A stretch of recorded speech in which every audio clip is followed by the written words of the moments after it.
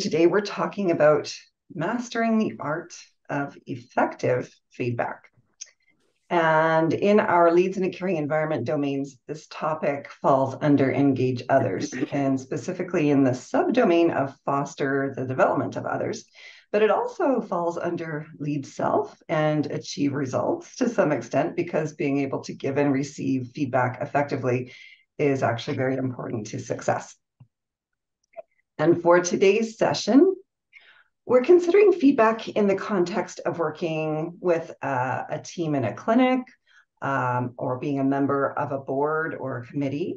But honestly, these principles are pretty universal, so they can be applied even when thinking about maintaining family harmony, for example. And we're going to focus mainly on giving feedback to others, but we'll also touch on how to receive it effectively. All right, so getting started with giving feedback.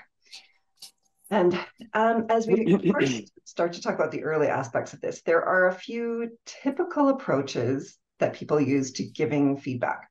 And the first is indirect. So when feedback is given in a very soft and perhaps vague way, and in many cases, the recipient doesn't actually register that feedback is being given, or is maybe just left confused.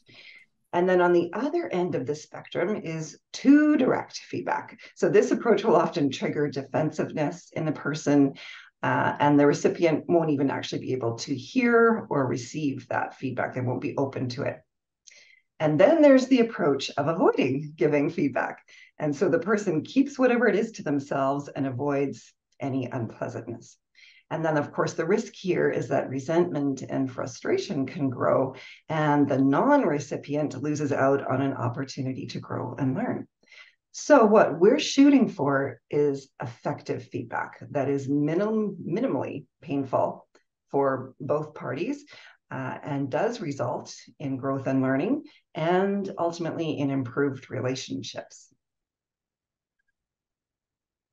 Here we are back at our brain that we've seen so many times. We've talked about this a lot, and once again, our limbic system is strongly at play when it comes to giving feedback. So as a very quick review, the limbic system is that primitive part of our brain where threats are perceived. And its goal is to keep us safe, and it is the center of emotion. And it houses the amygdala, where you may have heard of the term amygdala hijack. And that's what happens when our limbic system perceives a significant threat and then throws us into survival mode. And our prefrontal cortex is the center of our higher level thinking, and where we regulate the emotion and modulate those alarm bells that the limbic system raises.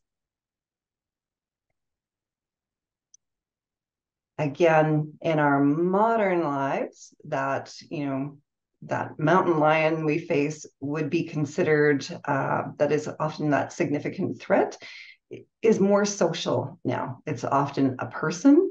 So our limbic system, though, still sees it as a life and death situation and sends us into that survival mode by responding with fight, flight, freeze, or as we've talked about in the past, the new one that's been added is fawn, meaning saying or doing anything to get out of the threat situation. And in this case, maybe not giving feedback when it is warranted, or giving soft feedback in order just to get out of the situation.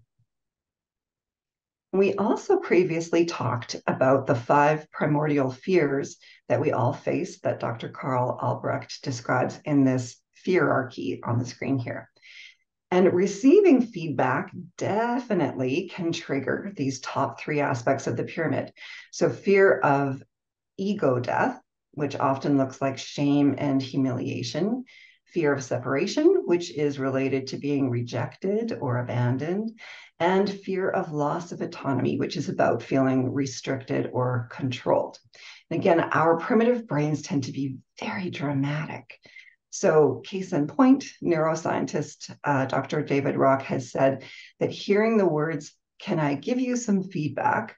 creates the same response in our brain as walking down a dark alley and hearing footsteps behind you. So it's actually very threatening to our brains. So how can we approach giving feedback in a way that won't trigger the limbic system to go into survival mode? Because once a person is triggered, we know that they're not open or responsive, their creativity in their brain shuts down, and they really won't likely get anything helpful out of the encounter. And that's always the goal of giving feedback. Now, one thing to consider is we're continually wanting to build the psychological safety in a group culture, whether it's a clinic team, a board, or again, even a family. So we've talked about this in the past also. Psychological safety is when you feel safe to share thoughts and opinions or admit to mistakes that have been made or give someone feedback, knowing that they won't meet that with anger or ridicule or other negative consequences. So when psychological safety is strong in a group, giving and receiving feedback is much easier. And when we provide and receive feedback in a thoughtful way, we build psychological safety. So it's really a cyclical process. And in general, when it's delivered well, feedback is really a gift. So another thing to consider, everyone has heard about the proverbial sandwich, where you position that feedback between two compliments. And in theory, this makes sense, but there are actually some issues with it. And the first one is that a lot of people know about it now. So they might find it manipulative or condescending when they realize the sandwich they're being fed. And then there's a group of people who will only hear the compliments and will completely miss the cleverly padded feedback. And then another personality type will only hear the feedback and may think that it's worse than it is because it was so heavily sugar coated. So we may actually want to avoid this approach. Instead, though, we're going to look at a 5-step formula for providing feedback that's designed to really avoid triggering the amygdala in the recipient. And that is really the goal. If it's going to be effective at all, the person has to be open to receiving it. So step 1 is to let the person know that you have some feedback to share and ask them permission to share it. This way, the person isn't blindsided and can kind of prepare mentally to receive that feedback. Giving them the option of not hearing the feedback, or if it's critical that they hear it, the option of when they hear the feedback gives them a sense of control. And remember that primordial fear related to loss of autonomy. So they're making sure that they still feel that sense of control. And so on our slide, our feedback giver is saying, I have a perspective I'd like to share with you about X. Would you like to hear it now? Or is there a better time for you? It's very simple. Step 2 then is to let them know that your intention is good. You want to support them in being successful, not punish or scold them. And again, the 2 top primordial fears are related to being shamed and rejected. So making it clear that it's not going to happen is important to keep the limbic system from going into survival mode and the feedback then falling on deaf ears. So our feedback giver says, I'm sharing this with you because I value you as part of the team and I want to support your success. In step 3, we get specific and objective about what the behavior is that has been observed. And it's important not to imply that it's related to the person's innate character. Just be specific and objective about what you saw or heard. And again, our person is saying, this is what I've observed, and then would spell it out. So another tip is to avoid words that aren't objective, and specifically what cognitive psychologist Leanne Renninger calls blur words. So these are words that can mean different things to different people, so that the feedback recipient may find it difficult to pinpoint what to keep doing or stop doing in the future. So here are a couple of examples. So a blurry example would be, I'm concerned that you're just not showing up. And that could mean different things to different people. A more clear version of that would be, in the past month, you've been over 30 minutes late on 5 occasions. So again, that's very clear and objective. Another example, I'm concerned about your level of participation in board meetings. Again, level of participation could be a little blurry to people, versus at the last 3 meetings, you expressed opinions or feedback on only 2 of 10 topics. So again, very clear and objective. And this level of specificity is also helpful when giving positive feedback. So talking about what someone is doing well, not just great job, but specifics like, I really appreciated how you came to me with options for solutions, not just a problem. And another thing to avoid is implicating others in feedback. So when someone hears that others have been talking about them, they'll very quickly feel that primordial fear, and their limbic system will kick in, meaning that, again, they won't be able to listen openly or objectively or think creatively. And it also builds distrust and erodes the psychological safety in the group. So it's best to keep feedback to what you've personally observed whenever possible. Again, on our slide, it says, I'm hearing from others that you do X. And so that can really lead to some unintended issues. So back to our 5 steps. Step 4 is about spelling out the natural consequences of the behavior. So the impact that it has or has had from your perspective. And this really helps to connect the logic. So our feedback giver on the slide is saying, on the days that you're late, I get behind and can't catch up. Patients are kept waiting and get frustrated. So again, spelling out what the consequences of the behavior are. And in the example of the board, the recipient giver says, without your unique perspective in board discussions, we may not be making the most informed decisions. All right, in our final step, we wrap up the feedback with a request for what would be preferred behavior moving forward. So making it really clear for the recipient. And then finishing with a question that invites discussion and invites discussion and creative problem solving. So a statement and a question like, this is what I'm thinking should happen next time, but what are your thoughts on it? Creates commitment, not just compliance. And then it becomes more of a joint problem solving conversation.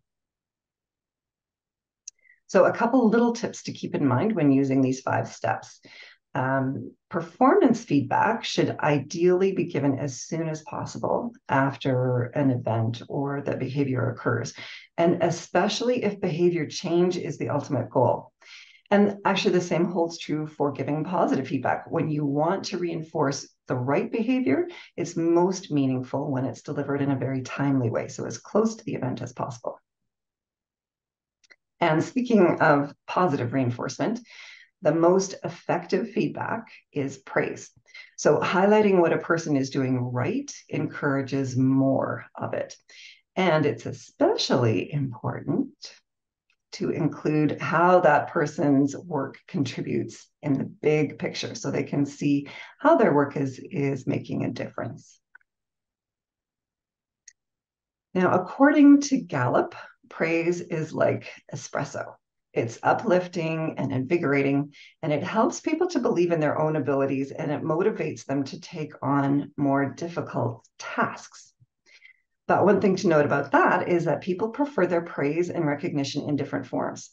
So it can be helpful to ask, ahead of time if they like to be recognized one-on-one, if they like to be recognized in front of the rest of the team in a group setting, if they prefer in writing or some other method. So as a leader, it's important to take a moment to find out how people actually like to receive their praise. All right, now when we're on the receiving end of feedback, it's also helpful to avoid the amygdala hijack so that we can be open to it and use it to improve. Because of course, none of us is perfect, and even though we may try, but we all can benefit from getting feedback and actually receiving it, incorporating it, and using it to improve ourselves. So as we discussed earlier, the risk when someone gives us feedback is that our limbic system is immediately triggered and we fight, flee, freeze, or fawn, and we miss out on the gift that may be found in that feedback. So to prevent that, we need to immediately engage our prefrontal cortex. And we can do this by kind of detaching ourselves and getting curious about the information that's being shared. So really think about it as viewing the situation clinically. What about this is true? What about this feedback is off base? And then consider how this insight can help us to become better at what we do or who we are in the world. So, really, just sort of stepping back and then trying to find the gift in the feedback. And that can help keep us from going into that amygdala hijack state. Now, we know giving feedback can be stressful for the deliverer. So, to help with that psychological safety, it helps if your first response is to thank them. So, you can see here if the feedback isn't sitting well with you and you feel yourself slipping into that survival mode, it's better to ask for some time to consider before responding. There's less risk of saying or doing something regrettable. And it's important to keep in mind that perfection is an unrealistic expectation for others and especially of ourselves. But we can always get better. So again, trying to really view any feedback as a gift. And again, I'm aware some people are driving, so I'll just read the receiver of the feedback on the screen is saying, "Thank you for this feedback. I appreciate it. I need some time to think about it before I respond. I'll get back to you on this soon." So again, whatever you need to keep yourself from going into amygdala hijack. Now, according to Stanford professor Carol Dweck, who wrote a very popular book called Mindset, it describes that people see their qualities as, some people see their qualities as fixed traits that can't be changed. And so they're described as having a fixed mindset. Whereas people with a growth mindset feel that their skills and intelligence can be improved with effort and persistence. And they embrace challenges and persist through obstacles, and they learn from criticism and feedback, and they actually seek out inspiration from others' success. So someone with a growth mindset views intelligence, abilities, and talents as learnable and capable of improving through effort. And on the other hand, someone with a fixed mindset views these same traits as inherently stable and unchangeable over time. So one of the best ways to seek growth opportunities and to avoid being triggered by feedback is to ask for it. So Marshall Goldsmith's approach is called feed forward. And basically, you're pulling regular feedback instead of waiting for it, or in some cases, avoiding it at all costs. So feed forward involves choosing a behavior that you'd like to work on. And in the example on the screen, it's being a better listener. Then select a few people that you trust and ask them if they have any suggestions for you in the future.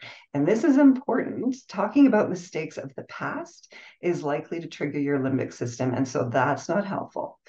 And then make sure you thank that person for sharing their ideas with you. So if it's a positive experience for them, they're more likely to do it again for you. And even better, they may ask for feed forward themselves. And this is the kind of behavior modeling that continual learners and great leaders often demonstrate. Now, if you have kids, one of the best things you can do is instill in them the idea of yet. So we all have the ability to learn and get better. There really are a few limits, but we need to believe that we can get better, that we can learn. And when we do believe, it's easier to see feedback as helpful to get better faster instead of criticism of our fixed abilities. So again, on the screen, she's saying, "I'm not great at it yet, but I'm learning." So again, adding that yet to the end of sentences really helps to remind us of having that growth mindset. All right, so that concludes the presentation portion of our session.